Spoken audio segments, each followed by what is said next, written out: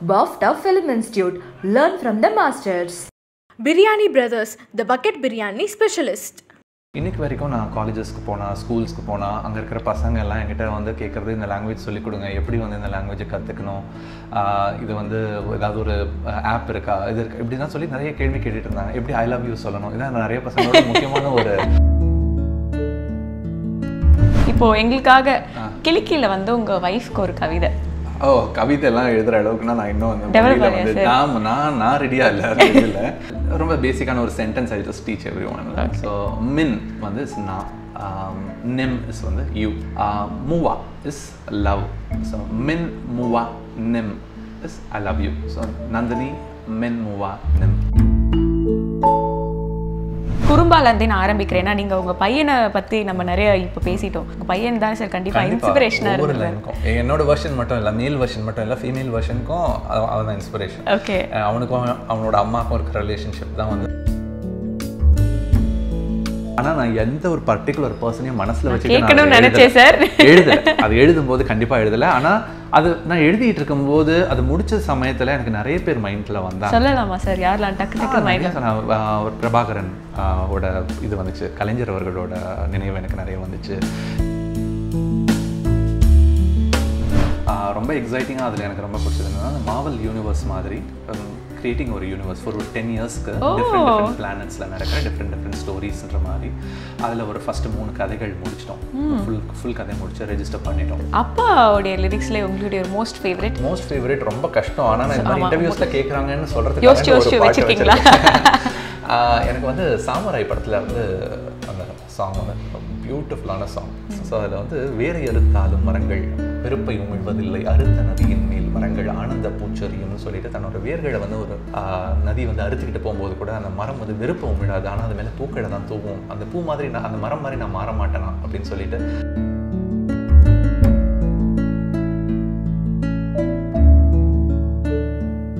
Behind roots personal சித்தாரால இன்னைக்கு என் கூட பாடல் ஆசிரியர் திரு மதன் கார்கே அவர்கள் இருக்காரு. வணக்கம் சார். எப்படி இருக்கீங்க? நானும் ரொம்ப நல்லா இருக்கேன். ஸோ ஒரு நீண்ட இடைவேளைக்கு பிறகு நம்ம வந்து நிறைய விஷயங்கள் இன்னைக்கு பேச போகிறோம். எனக்கு சில பாடல்கள் பற்றி உங்ககிட்ட கேட்டு தெரிஞ்சுக்கணும் அப்படின்னு. டு பிகின் வித் குறும்பாலேருந்தே நான் ஆரம்பிக்கிறேன்னா, நீங்கள் உங்கள் பையனை பற்றி நம்ம நிறைய இப்போ பேசிட்டோம். ஸோ அதில் வந்து நீங்கள் எழுதியிருக்கிற லிரிக்ஸ்க்கெலாம் வந்து உங்கள் பையன் தான் சார் கண்டிப்பாக இன்ஸ்பிரேஷனாக ஒவ்வொரு லைனுக்கும். என்னோட வெர்ஷன் மட்டும் இல்லை, மேல் வெர்ஷன் மட்டும் இல்லை, ஃபீமேல் வெர்ஷனுக்கும் அவன் தான் இன்ஸ்பிரேஷன். ஓகே, அவனுக்கும் அவனோட அம்மாவுக்கும் இருக்கிற ரிலேஷன்ஷிப் தான் வந்து குறும்பா ஃபீமேல் வெர்ஷன் ஒன்று இருக்குல்ல, அந்த வெர்ஷனுக்கு அதுவும் அவன் தான் இன்ஸ்பிரேஷன். உலரல் மொழிகள் உன்னால் கனவு முன்னால். ஆமாம், அவன் கூட சேர்ந்து உட்காந்து எல்லாம் என்ன படம் வந்துச்சுனாலும், புது படங்கள் வந்துச்சுன்னா, கார்ட்டூன் மூவிஸ், அனிமேஷன் மூவிஸ் எது வந்துச்சுன்னா அவங்க கூட கூப்பிட்டு போயிருவோம். அவங்களோட உட்காந்து வீட்டில் சீரீஸ், அனிமேட்டட் சீரீஸ் எல்லாம் உட்காந்து பார்த்துட்டு இருப்போம். அவனும் நானும் சேர்ந்து கார்ட்டூன்ஸ் பண்ணிகிட்டு இருப்போம். We create cartoons and games எல்லாம் சேர்ந்து அவனுக்கு அந்த ப்ரோக்ராமிங்லாம் சொல்லிக் கொடுப்பேன். ஒரு சின்ன ஒரு டூல் ஒன்று இருக்குது, அந்த டூல் வச்சு அவன் நிறைய ஹீ ஆல்சோ கிரியேட்ஸ் நிறைய அந்த கார்ட்டூன்ஸ் இதெல்லாமே பண்ணுவான். So we have a lot of fun together. So super. இன்னும் அடுத்த பாடல் பார்த்தீங்கன்னா, மீகாவன் படத்தில் நீங்கள் வந்துட்டு ஒரு பொண்ணு பாடுற மாதிரியான ஒரு பாட்டு பண்ணியிருப்பீங்க. எப்படி சார் அது ஒரு பொண்ணோட மனநிலையை வந்து எப்படி அவ்வளோ கரெக்டாக கேட்ச் பண்ணி, ஏன்னா அதில் இன்னும் கரெக்டாக சொல்லணும்னா சிவப்பு தான் வந்து கோவத்துக்கும் சரி வெக்கத்துக்கும் சரி அப்படின்னு நீங்கள் வந்து எழுதியிருப்பீங்க. என் கண்களின் சிவப்பை அழகினில் ஏந்தி கன்னத்தில் பூசுகிறான்ற ஒரு லைன் மகிழ் திருமேனிக்கும் ரொம்ப பிடிச்ச வரி. அந்த வரி கண்ணில் இருக்கிற கோவத்தை, ஏன்னா அது கோவம்ன்றதும் சொல்லாமல் வெக்கம்னும் சொல்லாமல் வெறும் அந்த கலர் வச்சு சொன்னது அவருக்கு ரொம்ப ரொம்ப என்ஜாய் பண்ணார் அவர். தேங்க்ஸ் நீங்கள் நோட்டீஸ் பண்ணி சொன்னதுக்கு. ஏன்னா நிறைய பேர் அதை கவனிக்கிறது இல்லை. ரொம்ப பியூட்டிஃபுல்லான சாங், தமனோட மியூசிக்கில் ஒரு நல்ல ஒரு ஜாஸில் ரொம்ப பியூட்டிஃபுல்லான ஒரு சாங் அது. ஏனிங்க வந்தால் டேங்கோ. எப்படி வந்து பெண் அதான் வேலையே அதான். நம்ம வந்து ஹேவ் டு திங்க் ஃப்ரம் மற்றவங்களோட ஒரு பர்ஸ்பெக்டிவ்லேருந்து பார்க்கறது கற்றுக்கணும். ஏன்னா ஒரு ரோபோட்டோட பாயிண்ட் ஆஃப் வியூலேருந்து லவ்வை சொல்ல முடியுது, நம்ம ஒரு ஈயோட பாயிண்ட் ஆஃப் வியூலேருந்து கோவத்தை சொல்ல முடியுது. அப்படின்னும் போது நம்ம கூட இருக்கிற பெண்கள், மனித இனத்தில் இருக்கிற பெண்கள் அவங்களோட மனசில் இருந்துட்டு நம்ம பார்க்க முடியுதா அப்படின்னு சொல்லிட்டு முயற்சி பண்ணுறோம். ஸோ அதுக்கான முயற்சி தான். உண்மையிலேயே ரோபோ அப்படி தான் நினைக்குமா, உண்மையிலேயே ஒரு ஈக்கு அப்படி தான் கோவம் வருமா அப்படின்னு கேட்டால் யாருக்கும் தெரியாது. ஆனால் இப்போ நீங்கள் சொல்கிறது எனக்கு ரொம்ப சந்தோஷமாக இருக்குது. எங்கள் ரிசர்ச் டீமும் நாங்கள் சேர்ந்து தான் இது வந்து ஆக்சுவலி இந்த கொஸ்டின் நாங்கள் எடுத்தோம். ஸோ அவங்களுக்கும் இந்த நேரத்தில் வந்து நான் நீங்கள் சொன்ன அப்ரிஷியேஷன் அவங்களுக்கும் ஷேர் பண்ணிக்கிறேன். ஸோ ஈயை பற்றி பேசிகிட்டு இருக்கும்போது நானி படத்தில் ஒரு லைன் இருக்குது சார், வீசும் வெளிச்சத்திலே அந்த பாட்டில் இருந்து பென்சிலை செய்திடும் பென்சிலையே. பென்சிலை ஸோ அவங்க வந்து அதில் வந்து ஒரு மைக்ரோ ஆர்டிஸ்ட்.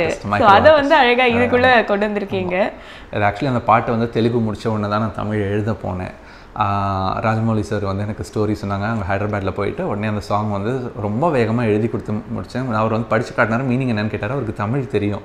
ராஜமௌலி சார் காட்டவுடனே இந்த லைன் எக்ஸாக்ட்லி இந்த லைனில் அவர் வந்து he was like வாவ்ட். He said like is பியூட்டிஃபுல்லாக இருக்குது, பென்சிலை சீவிடும் பென்சில். எல்லாரையும் கூப்பிட்டு எல்லாருக்கும் படித்து காட்டினார், இப்படி எழுதியிருக்காருன்னு. இதை தெலுங்கில் கொண்டு வர முடியுமா அப்படின்னு சொல்லிட்டு ஹி வாஸ் ஆஸ்கிங் அங்கே. So he was start asking. அவங்க வந்து இல்லை தெலுங்கில் அது மாதிரி அந்த சிலை அந்த இது பெண் அப்படின்ற திங் வராது, ஸோ அது மாதிரி கொண்டு வர முடியாது, அங்கே வேறு மாதிரி இருக்கும். அந்த லைன் எனக்கு ரொம்ப ரொம்ப பியூட்டிஃபுல்லாக வந்துச்சு. அவர் சொன்னதுலேருந்து தான் வந்துச்சு. அந்த இவன் வந்து இங்கேருந்து பார்த்துட்டு இருக்கான், அந்த பொண்ணு அங்கே இப்போ வேலை பார்த்துட்ருக்கா, பென்சில் சீவிட்டு இருக்கா, அதில் ஆர்ட் பண்ணிகிட்ருக்கா, இதெல்லாம் அவர் சொல்லிட்டு இருந்தப்போ just got the whole thing. And அது ரொம்ப அழகாக இருந்துச்சு. அந்த சவுண்டும் வந்து பென்சிலை சீவிடும் பென்சிலை இன்ட்ஸ் வந்து அந்த ஃப்ளோவில் வந்து அந்த மெலடியில் வந்து பியூட்டிஃபுல் மெலடி. கீரவாணி சார் அவருக்கு மரகதமணி அவர்களோட பெரிய ஃபேன். அவங்களோட என்கரேஜ்மெண்ட் இருக்கும்போது வேறு மாதிரி நம்ம தாட்டே வேறு மாதிரி இருக்குது. தி வே தே இன்ஸ்பயர் யூவில் எனக்கு அது எப்போவுமே ஐ ஃபீல் தட். எனக்கு வென் டேரக்டர்ஸ் நீங்கள் இப்போ சொன்னீங்களா, மகிழ் திருமேனி சொன்னீங்க, எனக்கு கௌதம் மேனன் அவங்க கூட வேலை பார்க்கும்போது, சங்கர் சார் கூட பார்க்கும்போது, ராஜமௌலி சார் கூட பார்க்கும்போது, மணிரத்னம் சார் கூட பார்க்கும்போது, தி வே தே inspire is something totally different. அவங்க சொல்கிற விதம் நிறைய பேச மாட்டாங்க. அவங்களாம் கரெக்டாக என்ன சொல்லணுமோ அது மட்டும் தான். அவங்க 2 மணி நேரம் 3 மணி நேரம் கதை சொல்லி அதுக்கப்புறம் இந்த ஒரு பாட்டு ஒரு 2 நிமிஷம் வேணும்னு சொல்லி கேட்குற அந்த இதெல்லாம் இல்லை. அவங்க சொல்கிறது ஜஸ்ட் டு தி பாயிண்ட், அவ்வளோதான் சொல்லிட்டு அப்படியே அவங்க சொல்லும் போதே உங்களுக்கு ஐடியாஸ்லாம் வந்து வர ஆரம்பிச்சிடுவாங்க. அது ஒரு பெரிய டிஸ்டர்பன்ஸ் ஆக்சுவலி சொல்லும்போது. ஏன்னா சொல்லும்போது அவங்க சொல்கிறத நான் முழுசாக கேட்காம அவங்க சொல்கிற சில வேர்ட்ஸ்லேருந்து எனக்கு சில தாட்ஸ் ஓடிட்டு இருக்கோம். ஸோ பேரலல் ப்ராசஸ் பண்ணணும். அந்த தாட்டையும் நான் வச்சுக்கிட்டு அவங்க பேசுகிறதையும் கேட்கணும். பெரிய டஃப்பான ஒரு டாஸ்க் அது. Super sir.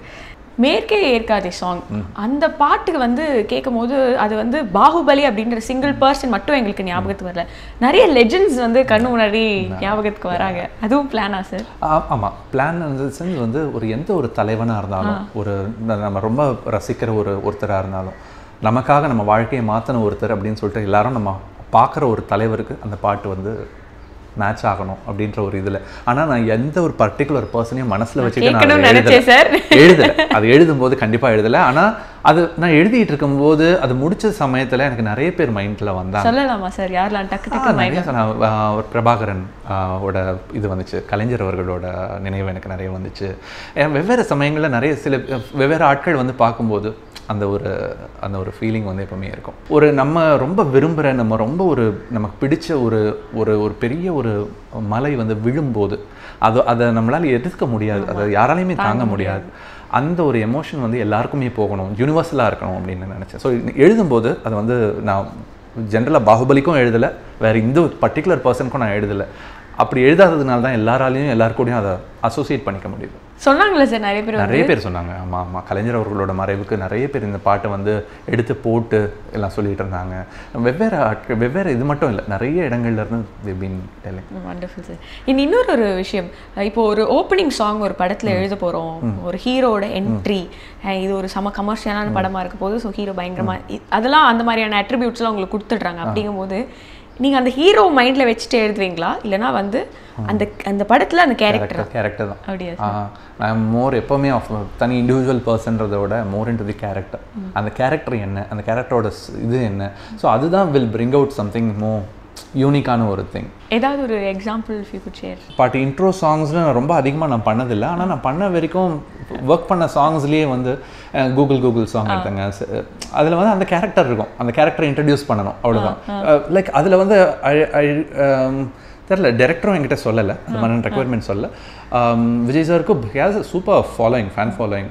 ஸோ அவரை நம்ம ப்ரொஜெக்ட் பண்ணுறதை விட இந்த கேரக்டர் பண்ணும்போது just made it more interesting for us to talk about நிறைய விஷயங்கள் இதுன்ட்டு. ஸோ அதனால் பண்ணக்கூடாதுன்றது எனக்கு பாலிசிலாம் இல்லை. ஆனால் பண்ணும்போது இது மாதிரி கேரக்டரில் இருக்கிற இன்ட்ரெஸ்டிங்கான விஷயங்கள் கொண்டு வரும்போது, அஸ்கா பாட்டு எடுத்துட்டிங்கன்னா அதில் ஒரு என்ஜினியருக்கும் டாக்டருக்கும் இருக்கிற ஒரு லவ், அதுதான் வந்து அந்த பாட்டு ஃபுல்லாக வரும். ஸோ அந்த பாட்டுக்குள்ளே இஃப் யூ சி அந்த பாட் ஃப்ரம் ஆல் தி லாங்குவேஜஸ் இந்த பாட்டோட சரணம்லாம் போனேன்னா முக்கோணங்கள் படிப்பேன் உன் மூக்கின் மேலே, ஸோ இதெல்லாம் வரும். உன் நெஞ்சில் நாடி மாணி வைக்க காதல் காதல் என்று கேட்கன்னு ஸோ அந்த ஃபீமேல் பாடும்போது வரும். ஸோ ஒரு டாக்டருக்கும் ஒரு என்ஜினியருக்குமான ஒரு லவ் அங்கே just try to two. So எனக்கு தட்ஸ் மோர் எக்ஸைட்டிங். அண்ட் இப்போ இருக்கிற லிரிசிஸ்டோட ஒர்க் நிறைய நீங்கள் கண்டிப்பாக ஃபாலோ பண்ணிட்டு தான் இருப்பீங்க. யாரோட ஒர்க் உங்களை ரொம்ப இன்ஸ்பயர் பண்ணியிருக்கு, ரொம்ப பிடிச்சிருக்கு? நிறைய பேர் எல்லாம் புதுசாக எழுதிட்டு இருக்கிற நிறைய பேரோட ஒர்க். எனக்கு விவேக் ரொம்ப அழகாக எழுதியிருக்காரு. நிறைய சாங்ஸ் வந்து இப்போ வெயான் சில்லி பாட்டு வந்து இதில் ரீசெண்டாக வந்துச்சு. நாங்கள் வி ஹேவ் நல்ல ஒரு ரேப்போ ஃபுல்லாக இப்போ இருக்கிற ஒரு எல்லா யங் ஜென்ரேஷனில் இருக்கிற ரைட்டர்ஸ் எல்லாமே. உமாதேவி ரொம்ப நல்லா பண்ணிகிட்ருக்காங்க, அவங்களோட சாங்ஸ்லாம். அருண்ராஜா காமராஜா பண்ணிகிட்ருக்காரு. கபிலன், சீனியர் கபிலன், தாமரை மேமோட லிரிக்ஸ்லாம் ரொம்ப பிடிக்கும். என்னோட தம்பி கபிலன் வைரமுத்து, அவனோட தம்பியோட லிரிக்ஸும் ரொம்ப பியூட்டிஃபுல், ரொம்ப டிஃப்ரெண்ட்டாக இருக்கும், யூனிக்காக இருக்கும். நிறைய புது லிரிக் ரைட்டர்ஸ் வந்துக்கிட்டே இருக்காங்க. எல்லாருமே வந்து தே ஆர் டூயிங் சம்திங், புதுசாக புது விஷயங்கள் எல்லாம் பண்ணணும்னு நினச்சிட்டு இருக்காங்க. ஒரு நல்ல ஒரு லிரிக் கம்யூனிட்டி வந்து உருவாகிட்டு இருக்கு. சார், தம்பி எழுதின லிரிக்ஸ்லேயே உங்களோட favourite, most favourite and least favourite? Least ஃபேவரட்னா எனக்கு தெரியும், அப்படின்னா எதுவுமே இல்லை, எதுவும் சொல்ல முடியாது. மோஸ்ட் ஃபேவரட் எனக்கு வந்து ஆக்சிஜன் சாங் ரொம்ப பிடிக்கும். அந்த சாங் வந்து ஏன்னா மியூசிக், இது லிரிக் எல்லாமே வந்து ரொம்ப அழகாக இருக்கும். அதில் அந்த சொல்கிற விஷயங்களும், ஸோ அந்த வே ஹி டெல்ஸ் தட்டும் ரொம்ப போயட்டிக்காக இருக்கும். எனக்கு நான் எப்பவுமே always I have this kind of feeling வீட்டில். அவன் வந்து ஒரு போயட், ஒரு கவிஞனாக இருந்து பாடல் எழுத வந்தப்போ அவனோட லிரிக்ஸில் வந்து போயட்டிக் குவாலிட்டி எப்போவுமே ரொம்ப ஹையாக இருக்கும். என்னோட லிரிக்கெல்லாம் கம்பேர் பண்ண, என்னோட லிரிக்லாம் வந்து kind of it be there on the commercial zone. ஆனால் அவனோட வந்து ரொம்ப ஒரு ரிச்சாக ஹில் ஹேவ் ஒரு நல்ல ஒரு வொக்காபுலரி வித் போய்ட்ரி. ஓகே, சொல்கிற சின்ன சின்ன விஷயங்களையும் there will be a lot of poetry. Okay, super sir. அப்பாவுடைய லிரிக்ஸ்ல உங்களுடைய ஒரு மோஸ்ட் ஃபேவரட் ரொம்ப கஷ்டம். ஆனால் நான் இந்த மாதிரி இன்டர்வியூஸில் கேட்குறாங்கன்னு சொல்கிறதுக்காக ஒரு பாட்டு வச்சிருக்கேன். எனக்கு வந்து சாமராய் படத்தில் இருந்து அந்த சாங் வந்து பியூட்டிஃபுல்லான சாங். ஸோ அதில் வந்து வேறு அறுத்தாலும் மரங்கள் வெறுப்பை உமிழ்வதில்லை, அறுத்த நதியின் மேல் மரங்கள் ஆனந்த பூச்சொரியும்னு சொல்லிட்டு தன்னோட வேர்களை வந்து ஒரு நதி வந்து அறுத்துக்கிட்டு போகும்போது கூட அந்த மரம் வந்து வெறுப்பை உமிழாது, ஆனால் அது மேலே பூக்களை தான் தூவும், அந்த பூ மாதிரி அந்த மரம் மாதிரி நான் மாற மாட்டேனா அப்படின்னு சொல்லிட்டு இயற்கை கிட்ட இருந்து மனிதர்கள் என்னென்ன பாடங்கள் கற்றுக்க முடியும் அப்படின்ற மாதிரி ஒரு பாட்டு எழுதியிருப்பார். ரொம்ப பியூட்டிஃபுல்லான சாங். தௌசண்ட்ஸ் ஆஃப் சாங்ஸ் சொல்லலாம். அப்பாவோட சாங் சொல்லணும்னா எனக்கு இந்த சாங் எனக்கு ரொம்ப பிடிக்கும். ஏன்னா இது ரொம்ப டிஃப்ரெண்ட்டான திங்கிங் இந்த ஹோல் சாங். இது பற்றி அப்பா கூட டிஸ்கஸ் பண்ணியிருக்கீங்க நிறைய? என்ன ஃபர்ஸ்ட் கொஸ்டின் உங்கள் இல்லை, அப்பா நிறைய சாங்ஸ். ஏன்னா அப்பாவோட பாட்டு எந்த பாட்டு வந்துச்சுனாலும் முதல்ல நான் தான் கேட்டு அவருக்கு ஃபோன் பண்ணுவேன். இந்த பாட்டு வந்துச்சு, கேட்டேன், இந்த பாட்டு எனக்கு நல்லா இருந்துச்சு, என்னென்ன லைன்ஸ்லாம் பிடிச்சதுன்னு சொல்லிட்டு எல்லாம் சொல்லுவேன். அப்பா வந்து நிறைய விஷயங்கள் சொல்லுவாங்க. முன்னாடி ஃபுல்லாக hill talk about the metaphors, என்ன மாதிரியான திங்ஸ்லாம் பண்ணுறாங்கன்னு சொல்லிட்டு. ஆனால் ரொம்ப டீட்டெயில்டாக இல்லை, பட் வீல் அந்த மாதிரியான ஒரு திங். அந்த பாட்டு எப்படி இருந்துச்சு. லீஸ்ட் ஃபேவரட்னா இது சொல்லுங்க அப்பாவோட இதுலேயே இருக்குது. சாங்ஸ் சொல்ல வேணாம், அதெல்லாம் இருக்குது. இது மாதிரி நான் பாட்டு எழுதியிருக்க வேணாமே, நான் அப்பா கிட்டே சொல்லுவேன் ஏன் இது பண்ணணும் அப்படின்னு சொல்லிட்டு. அப்புறம் சொல்லுவாங்க அது கமர்ஷியல் டைம், அந்த டைமுக்காக நான் பண்ணணும் அப்படின்னு சொல்லிட்டு நான் பண்ண வேண்டியதாக இருந்துச்சு அப்படின்னு சொல்லிட்டு அப்பா சொல்லுவாங்க. எனக்கு அது மாதிரியான சாங்ஸும் இருக்குது. சொல்லவும் செஞ்சுருக்கீங்க. அண்ட் இன்னொரு முக்கியமான ஒரு சிங்கர் பற்றி நம்ம பேசணும். அடியே சித் ஸ்ரீராம் அவர்களுடைய ஒரு முதல் பாடல், அது நீங்கள் தான் வந்து லிரிக் எழுதுனீங்க. அன்னைக்கு அந்த பாட்டு நீங்கள் லிரிக் கொடுத்து அவர் பாடும்போது இவ்வளோ பெரிய சிங்கர் இன்னைக்கு எல்லாரையும் வந்து இன்ஸ்பயர் பண்ணிட்டு எல்லார் மனசுலையும் ஒரு பெரிய இடம் பிடிப்பார் அப்படின்னு சொல்லி உங்களுக்கு ஏதாவது இன்ஸ்டிங்க்ட் இருந்ததா? அந்த பாட்டு அவர் ரெக்கார்ட் பண்ணும்போது நான் பார்க்கல. அவர் வந்து யூஎஸ்ல ரெக்கார்ட் பண்ணார் அந்த பாட்டை. அங்கேருந்து ரெக்கார்ட் பண்ணி தான் அனுப்பினார். எனக்கு வந்து மணி சார் தான் வந்து போட்டு காட்டினாங்க. ஸ்டுடியோ ரமன் சார் ஸ்டுடியோக்கு போயிருந்தப்போ பாட்டு ஒன்று கேளுங்க, ஒரு புது வாய்ஸ் எப்படி இருக்குன்னு சொல்லுங்கன்னு சொல்லி போட்டு காட்டினார். அட் லைக் மைண்ட் பெண்டிங்காக இருந்துச்சு ஆக்சுவலாக சாங். செம்ம சூப்பர் வாய்ஸ். எல்லாம் ஸ்டண்ட் ஸ்டுடியோவில் இருந்த எல்லாரும். ஏன்னா அது மாதிரி ஒரு சாங் எதிர்பார்க்கவே இல்லை, அது மாதிரியான வாய்ஸ் கேட்டதில்லை, தான் ஃபஸ்ட்டு டைம். ஸோ அதனால் அது அப்படி பழகவும் இல்லை நமக்கு அந்த மாதிரியான ஒரு வாய்ஸ்க்கு. ஒரு நல்ல பிளெண்ட் ஆஃப் கர்நாடிக் வெஸ்டர்ன் எல்லாமே கலந்த மாதிரியான ஒரு திங் வாய்ஸில் ஒரு சிட்டோட வாய்ஸ். ஸோ ரொம்ப அப்ரிஷியேட் பண்ணோம் அவர்கிட்ட. மணி சார்கிட்ட தான் சொன்னேன். அதுக்கப்புறம் வந்து அந்த படத்துக்கான ப்ரொமோஷன்ஸ்க்காக போகும்போது நான் சிட் அப்புறம் ஃபுல்லாக அபய் ஜோத்பூர்கார் நாங்கள்லாம் சேர்ந்து சக்தி ஸ்ரீ எல்லாம் ஹாப்பிங் ரேடியோ சேனல்ஸ்லாம் ஹாப் பண்ணிட்டோம்.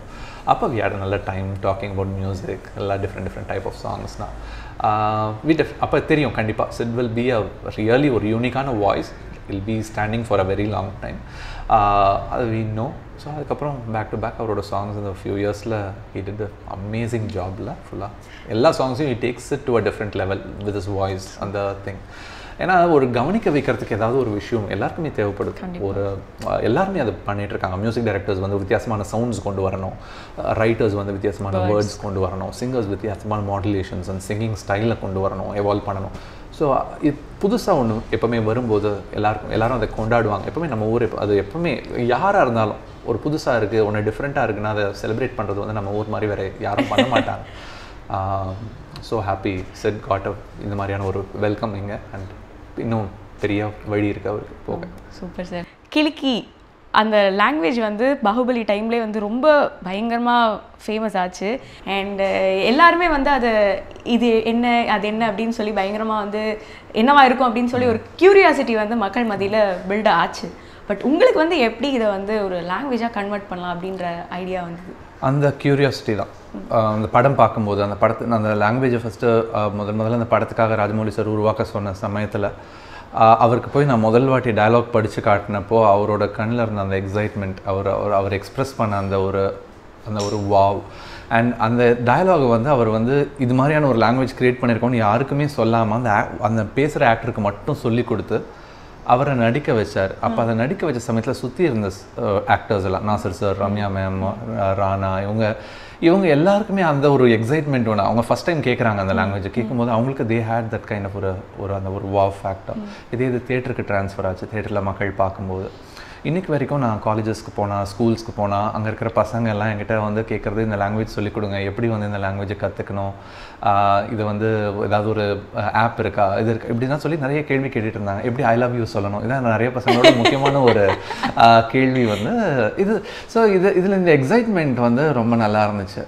இது வந்து அப்படியே விட்டுட்டேன் நான் அந்த சமயத்தில் அப்படியே விட்டுட்டேன். அதுக்கப்புறம் ஒரு கடந்த 2 வருஷமாக எனக்குள்ளே இந்த கேள்வி வந்துகிட்டு இருந்துச்சு. சில காலேஜஸ்க்கு போயிட்டு வந்ததுக்கப்புறமா ஒரு லாங்குவேஜாக இந்த கிளிக்கி இப்போ நம்ம பண்ணுறோம் அப்படின்னா ஏன் பண்ணணும், அப்படி பண்ணுறோன்னா அதில் நான் எனக்கு ஒரு சில சேலஞ்சஸ் போட்டுக்கிட்டேன்.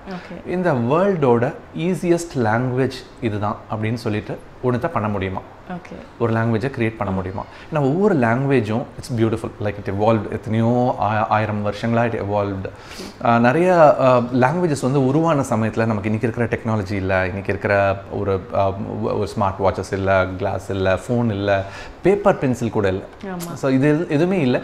லாங்குவேஜ் எப்படி நம்ம படிக்கிறோன்ற அந்த ஒரு கற்றுக்கிறோன்ற ஒரு நாலேஜ் கூட அப்போ இல்லை. அப்போ நம்ம இன்சைட் கூட இல்லை நமக்கு. ஆனால் அந்த லாங்குவேஜஸ் அப்படியே நேச்சுரலாக எவால்வ் ஆச்சு. இப்போது நம்ம இந்த இன்ஃபர்மேஷன்லாம் தெரிஞ்சதுக்கப்புறமா இந்த உலகம் எப்படி மாறிக்கிட்டு இருக்குது, எப்படி மாறப்போகுது, இதெல்லாத்தையும் நம்மளால் விஷுவலைஸ் பண்ணும்போது இந்த உலகத்துக்கு ஏற்ற மாதிரி ஒரு மொழியை கண்டுபிடிக்க முடியுமா அப்படின்ற ஒரு கேள்வி தான் எனக்கு முதல்ல ஆரம்பிச்சது. அதோட ஒரு வெளிப்பாடு தான் இன்றைக்கி வந்திருக்கிற கிளிக்கி. அதாவது ஒரு மொழியை வந்து கண்டுபிடிச்சிருக்கீங்க அப்படிங்கும்போது எங்களுக்கே கேட்கறதுக்கு ரொம்ப பெருமையாக இருக்குது. ஏன்னா வந்து எத்தனையோ மொழிகள் இத்தனை வருஷத்துக்கு முன்னாடி ஆரிஜின் ஆச்சு அப்படின்னு நிறைய இடத்துல படிச்சிருக்கோம். அதெல்லாம் அதுக்கான ப்ரூஃப் இருக்கா என்னன்னு அது கூட நமக்கு தெரியாது. பட் இப்போ இருக்கிற ஜென்ரேஷனுக்கு வந்து தெரியும், ஓகே மதன் கார்கி அப்படின்னு ஒருத்தர் வந்து இந்த ஒரு லாங்குவேஜே கண்டுபிடிச்சாரு அப்படின்னு சொல்லி. நான் இந்த லாங்குவேஜ் நான் பண்ணுறதுக்கு முன்னாடியே இதுக்காக வேலை பார்த்த எத்தனையோ பேர் இருக்காங்க. நான் இந்த டீமுக்குன்னு மட்டும் சொல்லலை, எத்தனையோ மொழிகள் நான் கற்றுக்கிட்ட மொழிகள் ஆகட்டும், அந்த மொழிகள் ஆகட்டும். ஏன்னா இந்த கிளிக்கி வந்து இது பாட்டுக்கு தனியாக ஒரு மொழி அப்படின்னு மட்டும் இல்லை, இந்த மொழிக்குள்ளே எல்லா மொழிகளும் இருக்குது. உலகத்தில் இருக்கிற எல்லா சவுண்ட்ஸு எல்லாத்தையும் கொண்டு வரணும் அப்படின்னு சொல்லிட்டு எனக்கு நான் லாங்குவேஜஸ் மேலே எப்போவுமே ஒரு பெரிய காதல் இருக்கும் எனக்கு. எல்லா மொழிகள் மேலேயும் அந்த மொழிகள் எங்கேயாவது வெளிநாடுகளுக்குன்னா போகும்போது அவங்களோட அந்த ஒலியெல்லாம் கேட்டுகிட்டு இருப்பேன். ரொம்ப அந்த எப்படி டிஃப்ரென்ஷியேட் பண்ண, ஒரு ரஷ்யன் கேட்கும்போது அவங்க பேசுகிற அந்த ஸ்பீடு, அதே மாதிரி ஒரு மேண்ட்ரின் போகும்போது அவங்க பேசிகிட்டு இருக்கிற அந்த ஒரு ஸ்டைல், ஸ்பானிஷ் பேசும்போது அவங்க இது எல்லா லாங்குவேஜஸ்லேயும் நிறைய பியூட்டி இருக்குது. அதே சமயம் எல்லா லாங்குவேஜஸ்லேயும் நிறைய சிரமங்களும் இருக்குது கற்றுக்கிறதுக்கு. ஒரு ரொம்ப சிம்பிளான ஒரு எக்ஸாம்பிள் சொல்லணும்னா உங்களுக்கு சைனீஸில் சொல்லுவேன். மேண்ட்ரினில் மா அப்படின்ற ஒரு வேர்ட் இருக்குது. ஓகே, ம ம ம மா. இப்போ நான் சொன்னது 4 டிஃப்ரெண்ட் வேர்ட்ஸ், 4த்துக்கும் வெவ்வேறு கேரக்டர்ஸ், 4த்துக்கும் வெவ்வேறு மீனிங். மா வந்து அம்மா, மா வந்து குதிரை. ஸோ இது மாதிரி ஜஸ்ட் ஒவ்வொன்றுத்துக்கும் டோட்டலி மீனிங்கே மாறும். நீங்கள் அந்த டோன் ஏற்றுனீங்கனாலும். ஸோ அந்த வேர்டை கற்றுக்கிறது மட்டும் இல்லாமல் அதோட டோனையும் சேர்த்து கற்றுக்கணும். தமிழ்லேயும் அது மாதிரி நிறைய வந்து அது ஒரு பியூட்டி இருக்குது. நிறைய விஷயங்களை ஓவர்லோட் பண்ணி வச்சுருப்பாங்க. ஃபார் எக்ஸாம்பிள் இப்போ சா அப்படின்ற ஒரு எடுத்த உடனே முதல் எழுத்தாக வந்துச்சுன்னா சட்டம்னு சொல்லுவோம், நடுவில் வந்துச்சுன்னா பாசம்னு சொல்லுவோம். அதே சா வந்து சாவா மாறிடும். அதே சக்கு முன்னாடி ஒரு இச்சு போட்டால் நடுவில் வந்துச்சுனாலும் அச்சம்னு வரும்போது சன்னு தான் சொல்லணும், ச சொல்லக்கூடாது. அதே சா வந்து இஞ்சுக்கு பக்கத்தில் வந்துச்சுன்னா ஜ ஒலி எடுத்துக்கும், மஞ்சள்னு எடுக்கும், மஞ்சள்னு சொல்ல மாட்டோம், மஞ்சள்னு சொல்ல மாட்டோம். ஸோ இந்த சாவை படிக்கிறது மட்டும் இல்லாமல் இந்த 4 டிஃப்ரெண்ட் பொசிஷன்ஸையும் ஒரு படிக்கிறவங்க ஞாபகம் வச்சுக்கணும். ஸோ இது மாதிரியான விஷயங்கள்லாம் இல்லாமல் ரொம்ப எளிமையாக ரொம்ப ஈஸியாக எல்லாரும் கற்றுக்கிறதுக்கு ஒரு மொழி பண்ணணும் அப்படின்ற அந்த ஒரு தாட் ப்ராசஸ்லேருந்து ஸ்டார்ட் ஆச்சு. ஸோ எத்தனை வருஷமாக இதுக்கு நீங்கள் ஒர்க் பண்ணியிருக்கீங்க? அந்த பாகுபலி படம் ஒர்க் பண்ண சமயத்தில் ஒரு ஃபியூ மந்த்ஸ், ஒரு 6 months வந்து அப்போ ரொம்ப கம்மியான வேர்ட்ஸு, ஒரு 40 கிராமர் ரூலு ப்ளஸ் ஒரு 700 வேர்டு அது மட்டும் தான் பண்ணியிருந்தேன். இப்போ இந்த சிந்தனை வந்து ஒரு 2 வருஷம் ஆச்சு. வந்து 2 வருஷமாக நான் வந்து வேர்ட்ஸ் எல்லாம் ஃபஸ்ட்டு பண்ண ஆரம்பித்தேன். எனக்கு முக்கியமாக வந்து இந்த எழுத்து முன்னாடி வந்து நான் பாகுபலி பண்ண சமயத்தில் இங்கிலீஷ் தான் யூஸ் பண்ணியிருந்தேன், இங்கிலீஷ் ஃபோனட்டிக்ஸ் வச்சு பண்ணிட்டு இருந்தேன். ஆனால் இப்போ வந்து இந்த லாங்குவேஜில் வந்து சில ஸ்பெஷல் சவுண்ட்ஸ் இருக்குது. லைக் இந்த அது ப்ளூரல் கரெக்ட், பரவாயில்ல கற்றுக்க ஆரம்பிச்சிட்டிங்க. ஸோ இந்த சவுண்ட்ஸ் எல்லாம் எனக்கு ரெப்ரசென்ட் பண்ண இங்கிலீஷ் போதில்லை. ஸோ எனக்கு அடிஷ்னல் சிம்பிள்ஸ் தேவைப்பட்டுச்சு. அப்போ வேறு எந்த மொழி வச்சும் எனக்கு பண்ணணும்னு சரி நம்ம சிம்பிள்ஸ் நம்ம க்ரியேட் பண்ண ஆரம்பிக்கலாம். சிம்பிள்ஸ் சும்மா கையில் அப்படியே ஜஸ்ட் வரைய ஆரம்பிச்சு அப்படியே ஜஸ்ட் ஸ்டார்டட் அப்படி சின்ன ஆரம்பிச்சது. ஸ்லோவாக அதை நான் ஜஸ்ட் அப்படியே என்னோட பையன் தான் எனக்கு ஒரு இந்த லேப்லனா எலிகள் இருக்கிற மாதிரி எனக்கு வந்து என்னோட பையன் தான். அவனை வச்சுக்கிட்டு தான் நான் வந்து எது பண்ணாலும் அவங்ககிட்ட வந்து சொல்லுவேன். இந்த நம்பர்ஸ் வந்து நான் ஃபஸ்ட்டு பண்ண ஆரம்பித்த உடனே ரொம்ப எக்ஸைட்டிங்காக இருந்துச்சு ஃபஸ்ட். ஏன்னா நான் அதை பண்ண உடனே நான் ஜஸ்ட் க்ளோஸ் பண்ணி வச்சுட்டு கொஞ்சம் நேரம் கழிச்சு என்னால் எல்லா நம்பர்ஸையும் விஷுவலைஸ் பண்ண முடிஞ்சது என்னெல்லாம் பண்ணிட்டு. சரி நான் பண்ணேன் அப்படி அவனுக்கு நான் டீச் பண்ண ஆரம்பித்தேன். அவனுக்கு டீச் பண்ண ஆரம்பிச்சிட்டோம் 2 நிமிஷத்தில் அவன் அடிஷன் சப்ட்ராக்ஷன்லாம் பண்ண ஆரம்பிச்சிட்டான் அதை வச்சு. ஏன்னா அந்த லாஜிக் ஒன்று ரொம்ப ஈஸியாக இருந்துச்சு அதை புரிஞ்சுக்கிறதுக்கு. இதே மாதிரி தான் ஆல்ஃபபெட்டும். இதோட ஆல்ஃபபெட் வந்து 22 சிம்பிள் தெரிஞ்சால் நீங்கள் இந்த லாங்குவேஜ் கற்றுக்கலாம். 22 சிம்பிள்ஸ் தான் வேணும். You can read and right. So இதை நான் வந்து நியர்லி ஒரு 20 பேருக்கு இப்போ நான் சொல்லி கொடுத்துருக்கேன். அவங்களுக்கு எல்லாருக்குமே ஆவரேஜாக 1 hourல they're able to read and right in this language. Average 1 hour. நீங்கள் இது மாதிரி வேறு ஏதாவது ஒரு சில நிறைய லாங்குவேஜஸ் கற்றுக்கிட்டு நீங்கள் பண்ணோன்னா அந்த ஆவரேஜ் டைம் வந்து வில் பி ஒரு few months. Reading and ரைட்டிங்க்குனா few months. ஏன்னா இப்போது இங்கிலீஷ் எடுத்துக்கிட்டிங்கன்னா இங்கிலீஷில் வந்து வி ஹாவ் 52 சிம்பிள் நமக்கு தெரிஞ்சால் தான் இங்கிலீஷ் நம்ம எழுத படிக்க முடியும். Capital letters and small letters ரெண்டுமே தெரிஞ்சிச்சுனா தான் wheel actually have the idea of English reading and writing. தமிழுக்கு வந்து 110 சிம்பிள்ஸ் கிட்ட நமக்கு தேவை. சிம்பிள்ஸாக சொல்கிறேன். அதாவது கால எழுத்து தெரிஞ்சிச்சுன்னா நமக்கு கா தெரியும், பா தெரியும், எல்லாமே போட்டுடலாம். ஆனால் கூ தெரியணும்னா அது தனி சிம்பிள், பூக்கு வேறு சிம்பிள், இந்த சிம்பிள்ஸும் நம்ம தனியாக சேர்த்து கற்றுக்கணும். ஸோ இந்த மாதிரியான ஒரு திங்ஸ் எல்லாம் வந்து எப்படி அவாய்ட் பண்ணலாம், எப்படி wheel can make it very simple. So வேகமாக கற்றுக்கணும் எல்லோரும் வந்து முதல் அப்ஜெக்டிவ் அதான். ஸோ நம்ம செம்ம ஃபாஸ்ட்டாக ரீடிங் ரைட்டிங் ஆரம்பிச்சிடணும் எல்லோரும். அந்த ரைட்டிங்கிற திங்கில் இருக்கிற அந்த ஜாயும் நம்ம வி வில் லாஸ்ட் ஆக்சுவலி நிறைய இதில். இப்போ அந்த எழுதுகிற பழக்கம், படிக்கிற பழக்கம் எல்லாம் வந்து ஏன் வந்து ஸ்லோவாக குறைஞ்சிக்கிட்டு இருக்குன்னா, இப்போ குழந்தைகளுக்குன்னா இப்போ எடுத்து பார்த்தோன்னா நேரம், they don't have time. எல்லாருக்கும் நிறைய டிஸ்ட்ராக்ஷன் இருக்குது, இது இருக்குது. ஒரு புது மொழியை நம்ம கற்றுக்கணும்னு நினச்சாலும் நம்ம இவ்வளோ டைம் ஆகுமா அப்படின்ற ஒரு பயம் ஒன்று இருக்குது. அந்த பயம் இல்லாமல் ஒரு மொழியை கற்றுக்கலாம். இது இப்போ நடைமுறைப்படுத்துறதுக்கான டிஃபிகல்ட்டிஸ் வந்து நம்பர் ஆஃப் டிஃபிகல்ட்டிஸ் இருக்குன்னு நினைக்கிறேன் இல்லையா? ஏன்னா இங்கே தமிழ் கற்றுக்கிறதுக்கும் இங்கிலீஷ் கற்றுக்கிறதுக்குமே யாருக்கும் டைம் இருக்கிறது இல்லை. அதுவே வந்து ஒரு ஃபோர்ஸ்ஃபுல்லாக அப்படி தான் எல்லாருமே கற்றுட்ருக்காங்க. ஸோ ஒரு புது லாங்குவேஜ் கண்டுபிடிச்சி அதை வந்து மக்கள் மத்தியில் கொண்டு போய் சேர்த்து அவங்களுக்கு புரிய வச்சு அதை கற்றுக்கிறதுக்கான ஆர்வம் கொண்டு வந்து அதை நடைமுறைப்படுத்துறது அப்படிங்கிறது ரொம்ப பெரிய விஷயமா இருக்க போகுது இல்லையா சார்? கண்டிப்பாக பெரிய விஷயமா இருக்க போகுது. ஆனால் அதுக்கான நம்பிக்கை எனக்கு இருக்குது. நேற்று வந்து ராஜமௌலி அவர்கள் வந்து லான்ச் பண்ணாங்க. இந்த இது லான்ச் பண்ணதுலேருந்து நியர்லி ஒரு 1.5 லட்சம் 2 லட்சம் பேர்கிட்ட நேற்றுலேருந்து இப்போ இதுக்கு உள்ளே வந்துட்டு எல்லாம் அந்த உள்ளே படிச்சுட்டு இருக்காங்க. ப்ளஸ் அவங்களோட பேர்களை வந்து கிளிக்கில் எழுதி ஃபுல்லாக சோஷியல் மீடியாவில் ஷேர் பண்ணிகிட்டு இருக்காங்க. இது நான் எதிர்பார்க்கல. நாங்கள் வந்து நாங்கள் ஒரு 10,000 பேருக்கு தான் தயாராக இருந்தோம். ஒரு 5,000 to 10,000 பேர் வருவாங்க உள்ள அப்படின்ட்டு. ஆனால் எங்கள் ஃபுல் டீம் பயங்கர சந்தோஷம். எல்லாருக்கும் ராஜமௌலி சாருக்கு தான் தேங்க்ஸ் சொல்லணும். ஏன்னா இத்தனை பேர் வந்து இப்போ ஸ்டார்டட் ரைட்டிங் தியர் நேம்ஸ். அவங்க ஃபுல்லாக எல்லாம் என்னோட ஆஃபீஸ் வாலில் நான் கிளிக்கில் எழுதி வச்சிருக்கேன், இது பண்ணியிருக்கேன்னு சொல்லிட்டு எல்லாரும் நான் கற்றுக்க போகிறேன் இந்த லாங்குவேஜ், எங்களுக்கு ஃபேஸ் டு ஃபேஸ் கோர்சஸ் வேணும் அப்படின்னு சொல்லி எல்லாம் கேட்டுட்டு இருக்காங்க. இந்த லாங்குவேஜை நீங்கள் சொன்ன மாதிரி இதை நடைமுறைப்படுத்துறது, இது எங்கே எடுத்துகிட்டு போகிறதுன்றது எல்லா லாங்குவேஜ் மாதிரியே தான். ஒரு லாங்குவேஜ் ஏன் கற்றுக்கணும் அப்படின்றதுக்கு ஒரு காரணம் வேணும். ஏன் இன்றைக்கி நிறைய பேர் ஃப்ரெஞ்ச் கற்றுக்குறாங்க, ஏன் ஸ்பானிஷ் கற்றுக்குறாங்க? ஏன்னா அது கற்றுக்கிறதுனால அவங்களுக்கு ஃபஸ்ட்டு பாயிண்ட் வந்து நான் சொல்லுவேன், ஒரு புது லாங்குவேஜ் கற்றுக்கிறதுக்கு எக்ஸ்டர்னல் ரீசன்ஸ் எதுவுமே தேவையில்லை. நமக்குள்ளே இருக்கிற ரீசன், நம்மளோட ஒரு புது லாங்குவேஜை கற்றுக்கும் போது நம்மளோட பிரெயினை ரீப்ரோக்ராம் பண்ணும். நம்ம நியூரான்ஸ் எல்லாத்தையும் இட் ரீப்ரோக்ராம். நம்மளோட it keep as active and நம்ம மைண்ட் வந்து ரொம்ப ஸ்ட்ராங்காக இருக்கும். இது ஃபஸ்ட்டு ரீசன். இது வேறு எதுவுமே ரீசன்ஸ் தேவையில்லை. ரெண்டாவது காரணங்கள் வந்து இந்த லாங்குவேஜ் பொறுத்த வரைக்கும், கிளிக்கி பொறுத்த வரைக்கும் இட் கேன் பி ஒரு நல்ல ஒரு secret code language between friends. இதை படிக்கிற ஃப்ரெண்ட்ஸுக்கு நடுவில் இட் கேன் பி ஒரு நல்ல ஒரு இந்த லாங்குவேஜாக இருக்கும். பிட்வீன் லவ்ட் ஒன்ஸ் அவங்களுக்குள்ள வந்து ஏதாவது மெசேஜஸ் அனுப்பிக்கிறதுக்கு இது பண்ணுறதுக்கு இட் வில் பி ஒரு எக்ஸைட்டிங்கான ஒரு லாங்குவேஜ். சார் ஒரு 4-5 ஏக்கர் வாங்கி போட்டு கில்கி ஏரியா அப்படின்னு சொல்லிட்டு நம்ம கவர் பண்ணிடலாம் சார். அந்த இடத்துல வந்து ஃபுல்லாக கில்கி பற்றி எல்லாம் தெரிஞ்சுட்டு. இது முக்கியமான ஒரு விஷயம் என்னன்னா, இது வந்து ஒரு எதுவும் I don't want to constraint it within இது ஏதாவது ஒரு ரீஜன் ஆர் ஒரு பீப்புள், ரேஸ், கண்ட்ரி இது மாதிரிக்குள்ள. ஏன்னா எல்லா லாங்குவேஜஸும் வந்து உருவானப்போ ஒரு ரேஸோட, ஒரு ரிலிஜனோட, இல்லை ஒரு கண்ட்ரியோட, இந்த ஒரு பவுண்ட்ரியோடன்னு சொல்லிட்டு சேர்ந்து உருவாகுது. அப்போ அது உருவாக்கும் போதே இதெல்லாம் வந்து நாம, அதெல்லாம் அவங்க அப்படின்ற ஒரு டிஃப்ரென்சியேஷன் நமக்கு கொண்டு வந்துடுது. இதில் clicky I wanted to this to be a language without this and them, universal language, us and them மாதிரி இல்லாமல் இட்ஸ் எல்லாரோட லாங்குவேஜ். யாருனாலும் they can see it as their language. There's no religion, no caste, no religion, no race, no country, anything associated with it. இவ்வளோ விஷனரியாக வந்து இருக்கீங்க. இவ்வளோ எப்படி sir இதெல்லாம் எங்கேருந்து ஸ்டார்ட் ஆச்சு? இன்னும் ப்ரிசைஸாக கேட்கணுன்னா லாங்குவேஜோடைய மோகம் எங்கேருந்து ஆரம்பிச்சது? அம்மா அப்பா கிட்ட ரொம்ப சின்ன வயசில். ஆனால் அந்த சமயத்தில் எனக்கு அதை ஃபீல் பண்ணல. ஆனால் அப்பா வந்து ரொம்ப ஃபோர்ஸ் பண்ணி எங்களை இது கவியரங்கம், பட்டிமன்றம் இதுக்கெல்லாம் கூப்பிட்டு போவாங்க. சின்ன வயசில் பிடிக்கவே பிடிக்காது, ஆனால் போய் உட்காந்துட்டு இருப்போம். ஆனால் அந்த மொழி காதில் கேட்டுக்கிட்டே இருந்தோம்.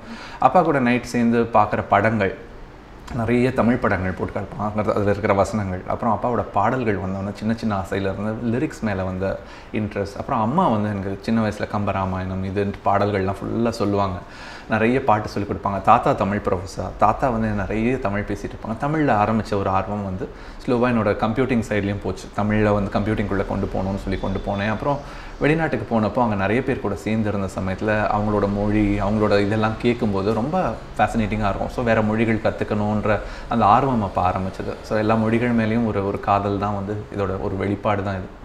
ரஃபா இப்போது வரைக்கும் எத்தனை மொழி சார் பேச தெரியும்? ஐயோ அப்படிதான் இல்லை. எனக்கு ஆக்சுவலி தமிழ், இங்கிலீஷ் ஓரளவுக்கு பேசுவேன். மேண்ட்ரின் ரொம்ப பேசிக், அதாவது ஒரு ஃபர்ஸ்ட் செகண்ட் ஸ்டாண்டர்ட் படிக்கிற ஒரு கிட் அதை வச்சு தான் பாட்டு எழுதுனேன். போர்ச்சுகீஸும் எழுதுனா, நான் போர்ச்சுகீஸ் எதுவும் பேசலாம் தெரியாது. போர்ச்சுகீஸில் சாங் பண்ணியிருக்கேன். மற்றபடி ஸ்பானிஷ் என் பையன் கூட சேர்ந்து ஸ்பானிஷ் கொஞ்சம் கற்றுக்கிட்டு இருக்கேன். ரொம்ப அதுவும் பேசிக் லெவல் தான். அவர் தான் கற்றுக் கொடுக்குறாரு, அவர் கூட சேர்ந்து கற்றுக்கிட்டு இருக்கேன். கிளிக்கி இப்போ பேச கற்றுக்கிட்டு இருக்கேன். Super sir. இப்போது எங்களுக்காக கிளிக்கியில் வந்து உங்கள் ஒய்ஃப்க்கு ஒரு கவிதை. கவிதை எல்லாம் எழுதுகிற அளவுக்குன்னா நான் இன்னும் அந்த மொழியில் வந்து நான் ரெடியாக இல்லை. அது இதில் நந்தினிக்கு maybe I can just tell a message. ரொம்ப பேசிக்கான ஒரு sentence I just teach every one. So மின் வந்து இஸ் நான், நிம் இஸ் வந்து you, Muva is love. So மின் மூவா நிம் is I love you. So Nandini மின் மூவா நிம். ஒரு லாங்குவேஜ் கிரியேட் பண்ணுறதுக்கு முன்னாடி கிரியேட் பண்ணுறவங்களுக்கு தான் அதோட கஷ்டம் என்னன்னு தெரியும். ஏன்னா வந்து படிக்கிறவங்க நம்ம சொல்கிறோம் யாரோ ஏதோ கண்டுபிடிச்சிட்டு போயிட்டாங்க, நம்ம இப்படி கஷ்டப்பட்டுட்டு இருக்கோமே அப்படின்னு சொல்லி. பட் அந்த கிரியேட் பண்ணுறவங்களுக்கு நீங்கள் தான் டிசைன் பண்ண போகிறீங்க.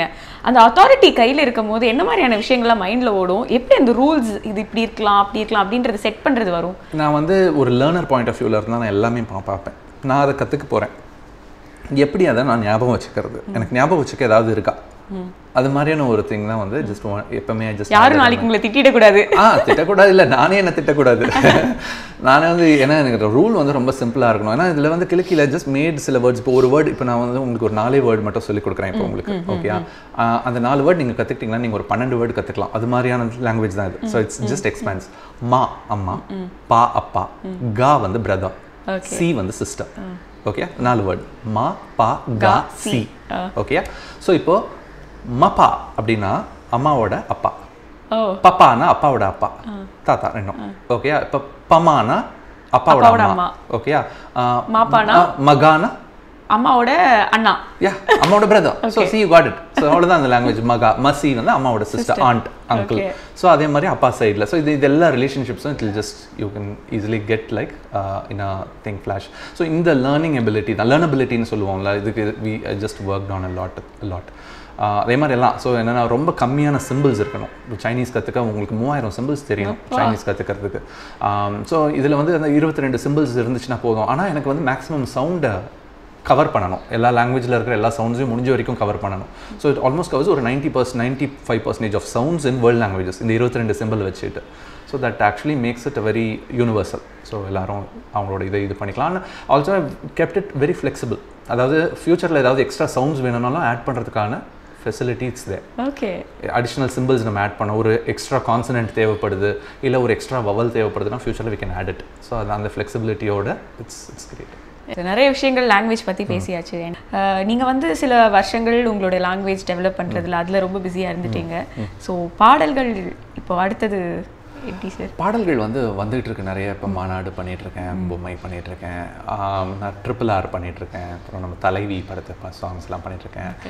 ஆனால் இந்த பாஸ்ட் ஒரு 2 இயர்ஸாக நான் லாங்குவேஜ்க்கு நான் கண்டிப்பாக நிறைய டைம் ஸ்பெண்ட் பண்ணேன். ஆனால் அது மட்டும் இல்லாமல் ஸ்டோரி, ஸ்க்ரீன் பிளே, டயலாக்ஸ் எல்லாம் இப்போ ஜஸ்ட் காட் இன் சைடு. ஸோ என்னோடய ஃபஸ்ட்டு ஸ்டோரி வரப்போகுது. Jio studios this planning to start ஒரு ப்ராஜெக்ட் இப்போது சீக்கிரம். அந்த டைரக்டரும் எல்லாருக்கும் தெரிஞ்ச டைரக்டர், ஆனால் ஃபஸ்ட் டைம் டைரக்டர், நான் யாருன்னு சொல்ல முடியாது. ஆனால் கூடிய சீக்கிரம் ஒரு எக்ஸைட்டிங்கான ஒரு கொலாபரேஷன், ஒரு நல்ல ஒரு ஸ்டார் காஸ்டோட என்னோட first story and screen play. So அது ஐம் லுக்கிங் ஃபார்வர்ட். அது மட்டும் இல்லாமல் ஒரு சின்ன ஒரு ஸ்டோரி டீம் மாதிரி ஃபார்ம் பண்ணிவிட்டு நானும் என்னோடய டீமும் சேர்ந்து நிறைய ஒரு 10 டிஃப்ரெண்ட் ஸ்டோரிஸ் மாதிரி we've created. இதெல்லாம் அடுத்த ஃபியூ இயர்ஸில் ஒன்று கொண்டு வர போகிறோம். ரொம்ப எக்ஸைட்டிங்காக அதில் எனக்கு ரொம்ப பிடிச்சது என்னென்னா, அந்த மாவல் யூனிவர்ஸ் மாதிரி க்ரியேட்டிங் ஒரு யூனிவர்ஸ் ஃபார் ஒரு 10 இயர்ஸ்க்கு டிஃப்ரெண்ட் பிளானட்ஸில் நடக்கிற டிஃப்ரெண்ட் ஸ்டோரிஸ்ன்ற மாதிரி. அதில் ஒரு ஃபஸ்ட்டு 3 கதைகள் முடிச்சிட்டோம். ஃபுல் கதை முடிச்சு ரெஜிஸ்டர் பண்ணிவிட்டு இப்போது அதுக்கு ப்ரொடியூசர்ஸ் கூடலாம் பேசிகிட்டு இருக்கேன். ரொம்ப எக்ஸைட்டிங்காக இட்ஸ் கோயிங் டு ஸ்டார்ட். ஆனால் சீக்கிரம் ஆனால் பெரிய ஒர்க், அது ஒரு 10 வருஷ பிளான். அது ஒரு பிளான் இருக்குது. ஒரு வேர்ல்டு மாதிரி கிரியேட் பண்ணலாம். Super hero, super villains and ஒரு பெரிய thing it's an super sir. அதான் நீங்கள் ஒரு விஷனரி அப்படின்னு சொல்லி எல்லா இடத்துலையுமே ப்ரூவ் பண்ணிகிட்டே இருக்கீங்க.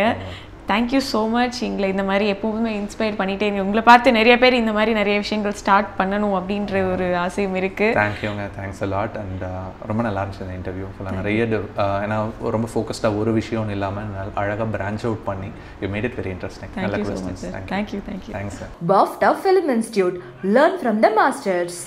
Biryani Brothers, the bucket biryani specialist.